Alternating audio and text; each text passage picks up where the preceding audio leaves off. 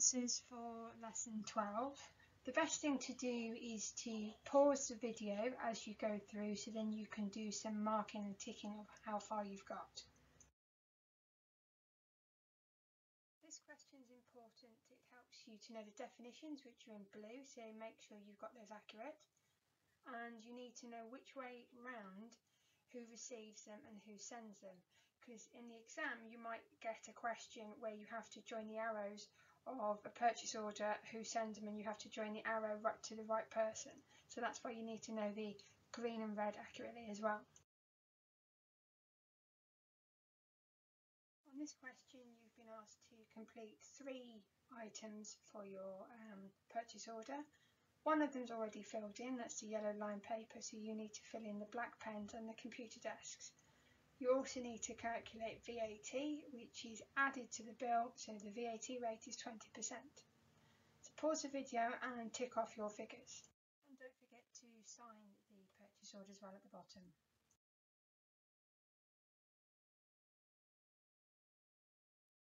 On this purchase order you've got 3 items to complete, but it also tells you an additional bit of a 5% discount. So the first 3 rows are going to have the 3 items, and then underneath you've got a subtotal, which is the cost of the 3 items. Then you have to work out the 5% discount on the 3 items, and you deduct it because it's a discount. So when you've got to the green figure, then that's when you work out VAT, which is 20%, but that is an add-on. So you add that back on. So on the bottom box, you've got a subtotal of the 3 items, then you've got a discount, then you've got VAT to add on, and then you've got your final total. There are the 6 errors for you. The one that probably has stumped a few people is the missing date, because this is a purchase order and that's needed. So those are the answers to question 1. The answers to question C are written in red below, so that compare your answers as well for question C. And question B is on the other page because it's redoing the purchase order with all the corrections done. Here's the purchase order redone, and to make life easier, the errors from the last one are redone in red so you can see what needed to be corrected. And notice the VAT written in as at 20%, just to remind you, and that's you add on to the final total. As this is a delivery note, then the 3 items at the bottom are the ones that are needed, and these are just confirming receipt of the goods. This is an example of how to complete an invoice.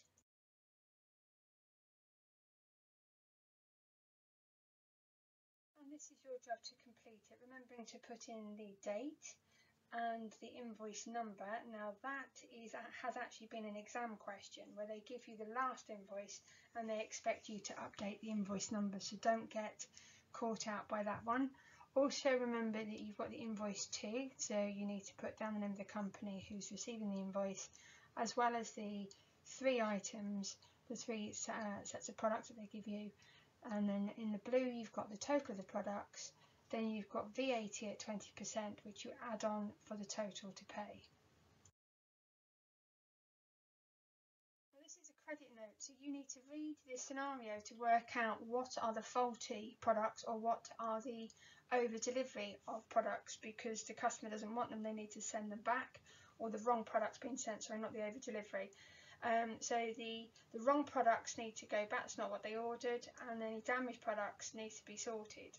So in the red you've got the products, then you've got again the subtotal, and if you look on VAT it's coming off, and at the bottom the customer is then completing the damages they're telling the supplier. So remember that this is the credit note that the Chocolate Drop are offering Brenda, so they're acknowledging the fault in the products and they're giving her some money back.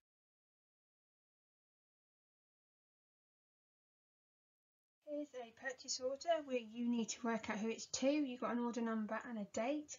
You've got 3 items, so you'll need a subtotal, VAT to add, and a total where it's you've added included VAT. Continuing the scenario that you've seen on the other questions, this is now the delivery note. So this is making sure that all the items that were delivered, it's giving you a written document stating what should be delivered. So you've got the 3 items, the 3 codes and the quantities, and you've also got at the bottom the area that the customer needs to sign to show that they've received the goods.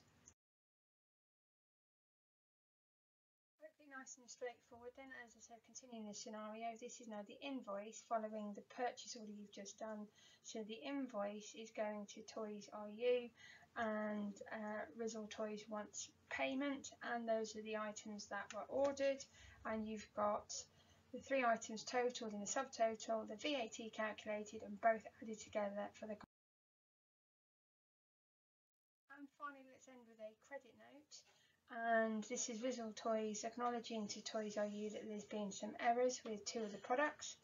So this is them saying we're offering you credit in this particular area. So those are the blue areas, and at the bottom you've got the total of VAT returned and a subtotal. And as you can see, there's also the faults have been added in for you.